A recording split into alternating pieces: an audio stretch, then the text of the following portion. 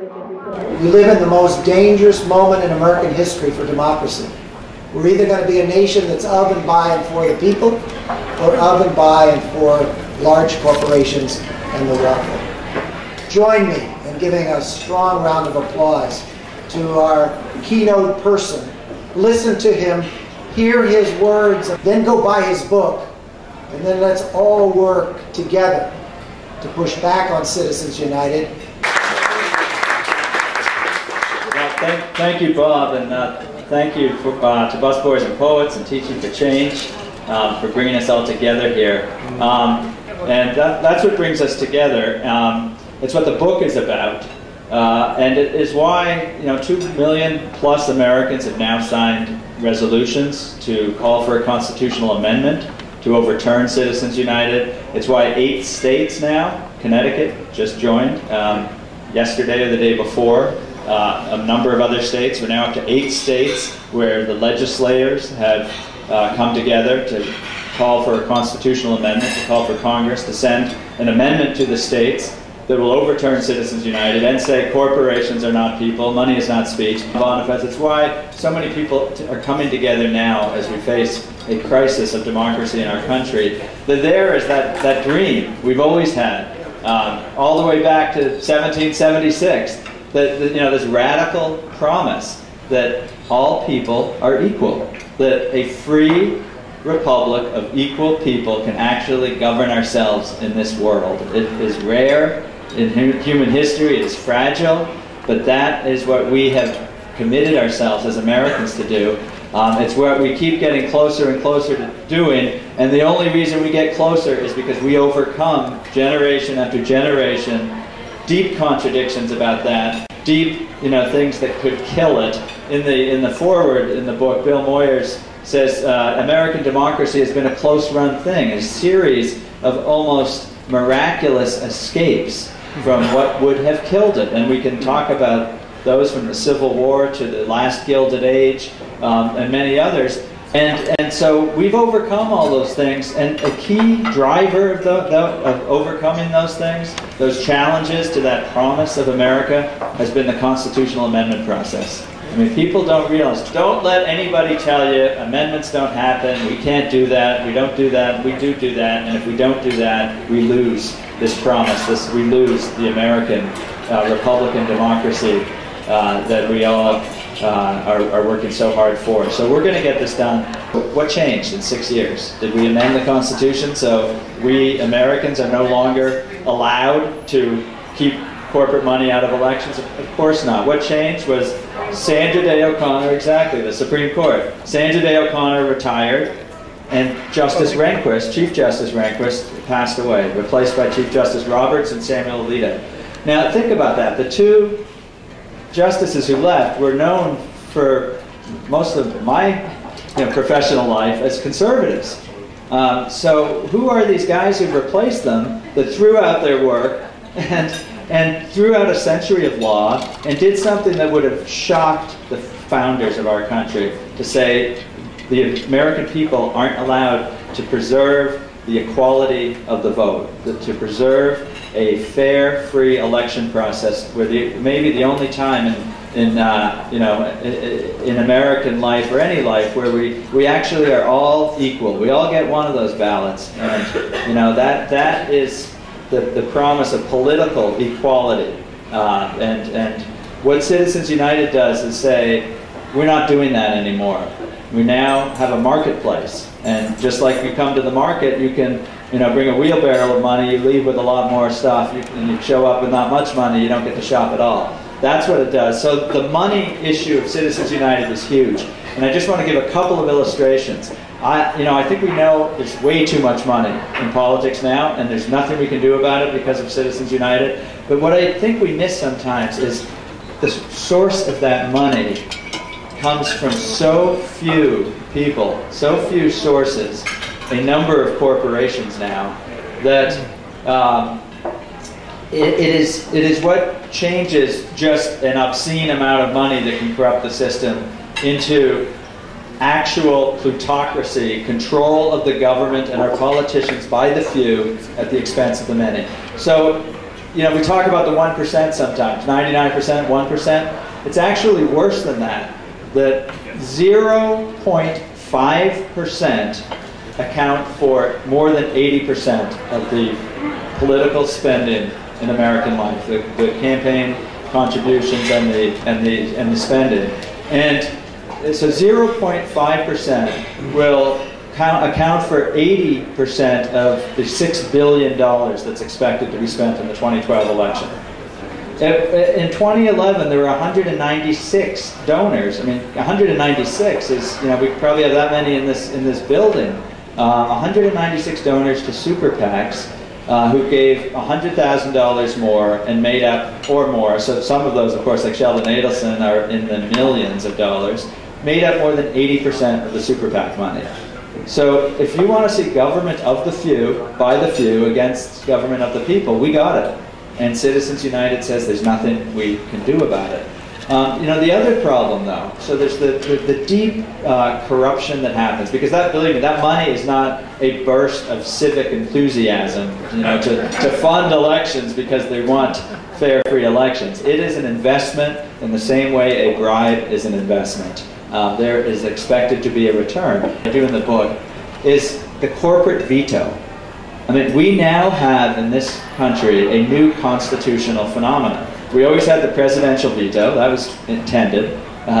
So you have a balance of power, and you know, obviously if you know, Congress does something, the president doesn't want it to become law, vetoes it, it can be overridden with 2/3 passage of Congress.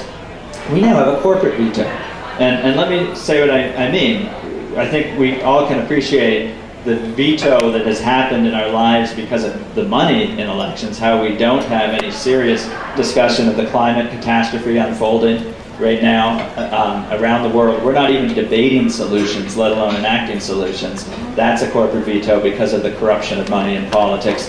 The range of debate about the healthcare reform, I'm glad we have healthcare reform, but you know, many other countries would seriously debate, and most of those that did pass the single-payer approach, that was never anywhere near the table because of the realities of corporate control. Every month, a law goes down to the doctrine of corporate speech that underlies Citizens United. This notion that corporations are speakers or voices, those are metaphors for people.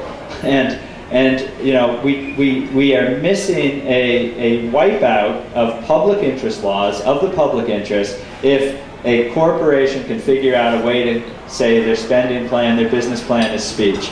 Let me give you just a couple of the recent examples and then take you back, as the book does, to how this happened in our country.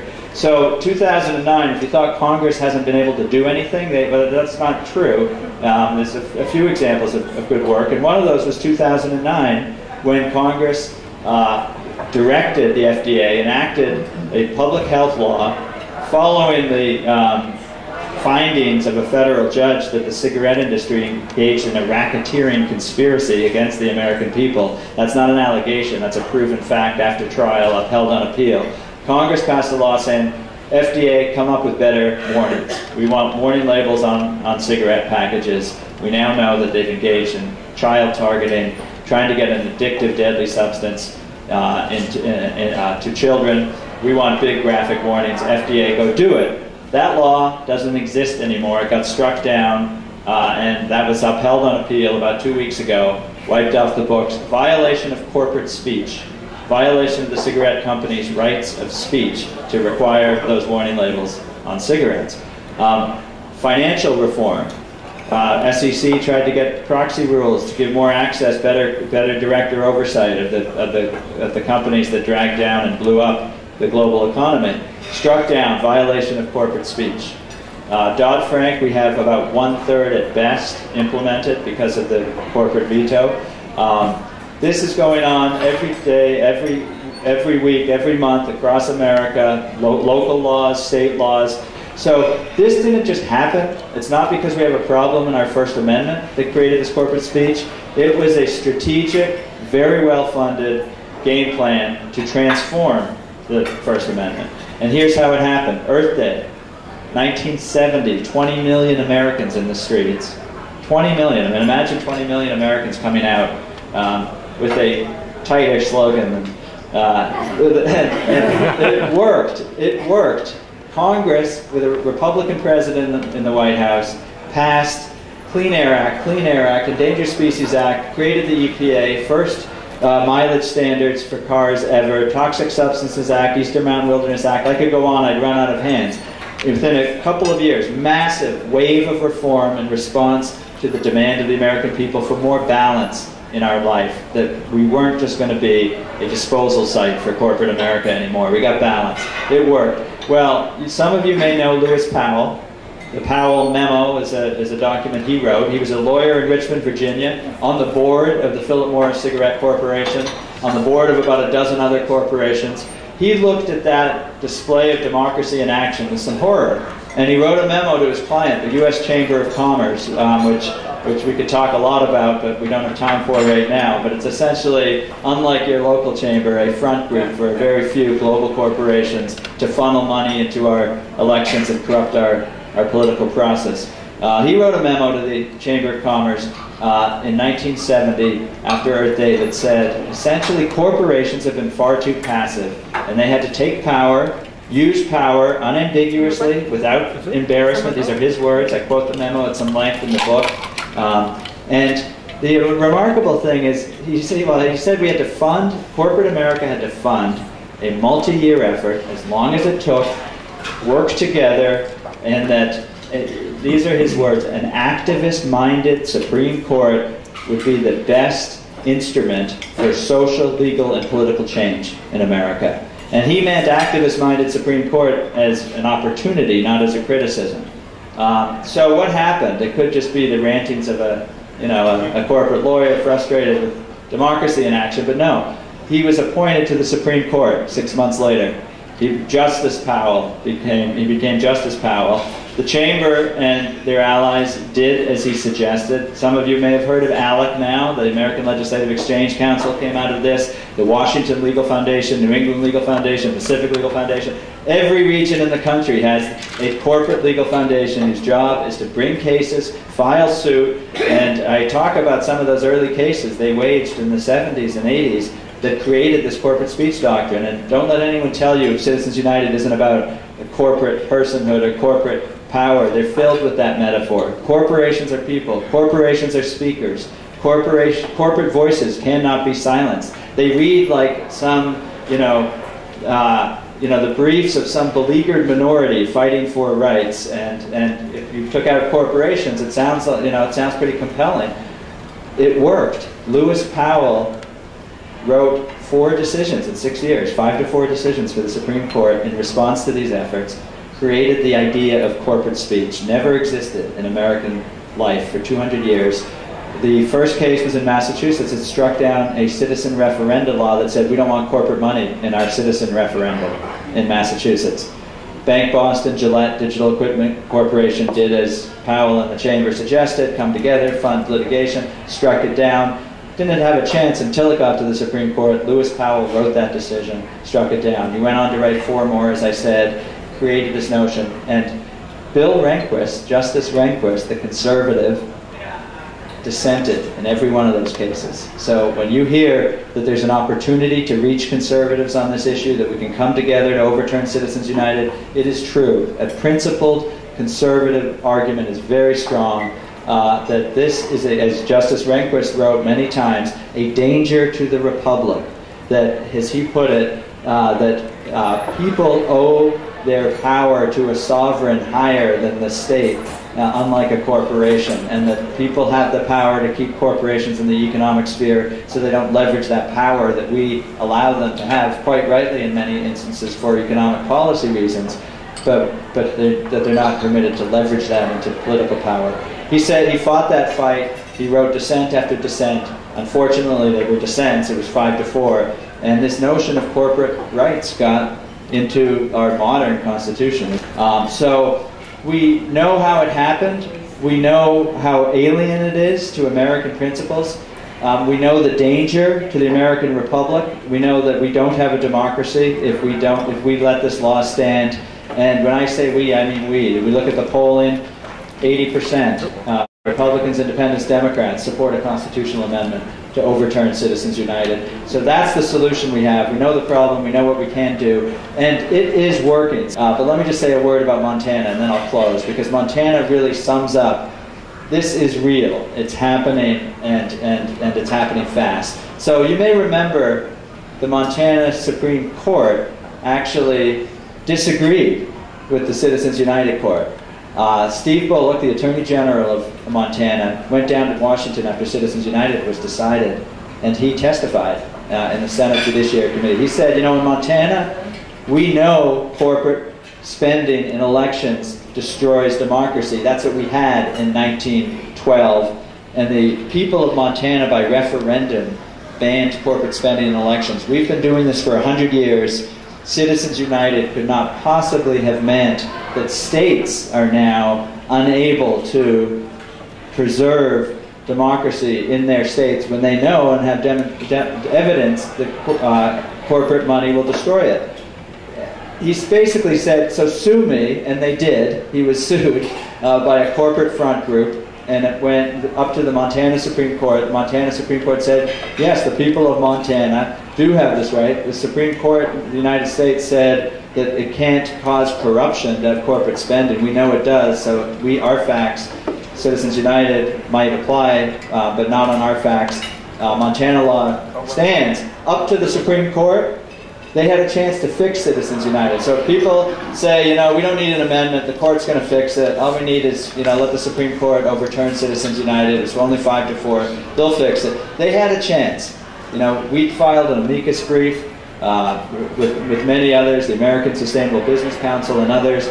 The Montana Attorney General did a terrific brief. All kinds of allies came in to file the briefs to show the Supreme Court what was actually happening on the ground in America, not in this sort of fantasy that, if you read Citizens United, you know, there's sort of a fantasy world where corporate money doesn't corrupt and corporations are people. We showed the court, democracy is dying out here, folks. Fix this. Justice Ginsburg, Justice Breyer said, yes, we should do this. We should take this case, overturn Citizens United. Never happened. Summary reversal, same 5-4 lineup, different, quite a little bit different because Justice Stevens, the great dissenter in Citizens United, is retired. But the lineup was the same 5 justices, led by Justice Roberts and Chief Justice Roberts and Justice Kennedy and Scalia and Thomas, said, no, Citizens United applies. Montana, don't try that again. Summary reversal. Didn't even give a chance for full briefing, full debate. Citizens United is the law of the land. We're not going to look at it again. So that leaves the amendment solution, folks. That's the only one we got. And the beauty of it is Montana didn't go home. Montana didn't say, well, okay, I guess we tried. Montana didn't say, you know, amendments are too hard. Or, you know, Montana didn't say corporate power is so strong.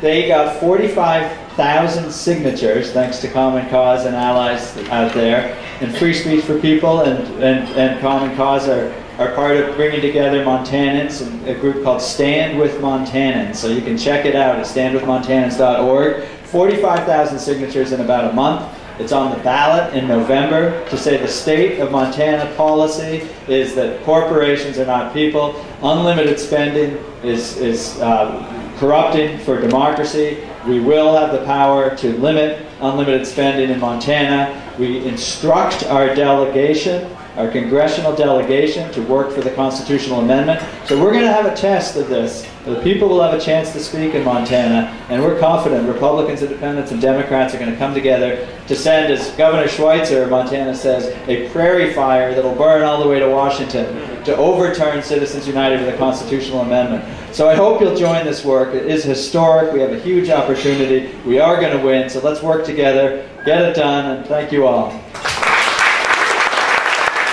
It's an American campaign. It's a campaign to protect, defend, once and for all, government of, for, and by the people. And that's all Americans. And if you you look at the polling on this, Republicans, Independents, Democrats are all opposed to corporate rule, which Citizens United, the Supreme Court case, essentially imposes on the country, and opposed to the domination of huge money in our elections, where the people no longer get a say. And that's why Americans of all political viewpoints and other issues are coming together on this one. No, I think there is a role for everybody. I mean, if your issue is the environment, if your issue is education, if your issue is foreign policy and military overstretch for the country, if your issue are the issues of Occupy, if your issues are the issues of the Tea Party, we can't get there without overturning Citizens United and getting back a republic of free and equal people.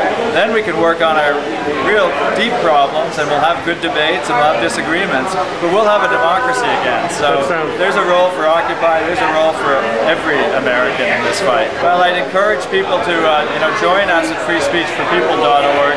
We're here with Common Cause tonight, and Move to Amend, and United for the People, People for the American Way, Public Citizen. There's so many great groups, I couldn't name them all. So you can find one for you, and if you don't find one, make one in your neighborhood, your town. Join your neighbors, join this effort. It's historic, we're going to win, and we'll have a legacy for the next generation that we can be proud of. You encourage people to get kind of involved at the national level, or more at the state and local? Every level. Okay. We need national, very good. We need state, we need local, we need in your religious organizations, in your labor union halls, and in your business organizations.